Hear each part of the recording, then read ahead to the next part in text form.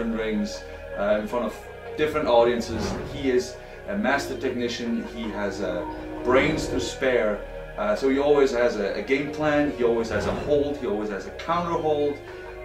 And he's lightning, as his nickname says. So you know, he's a very skilled competitor. Mike Quackenbush is one of the true high flyers still left wrestling today. Like, he's just incredible, and the amount of holds and submissions and techniques he knows is just amazing.